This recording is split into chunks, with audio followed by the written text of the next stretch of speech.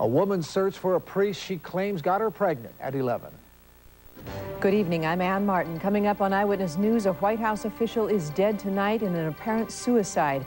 Police are searching for a killer after a brutal murder is captured on a surveillance tape. Heavy rains continue to pound the Midwest, and the Mississippi rises to record levels, and there is new flooding. Plus, a former priest who fell from grace talks about an affair with a churchgoer, and a lot more, too, coming up at 11. See you then. Hello, I'm Ann Martin. I'm Harold Greene. In the news tonight, a close friend and advisor of President Clinton's is found dead in an apparent suicide. The trial of two brothers accused of killing their wealthy parents finally gets underway. Tragedy in a national park after several explorer scouts get caught in a treacherous canyon. Baseball fans are forced to flee Atlanta's sports stadium when a fire breaks out in the luxury boxes.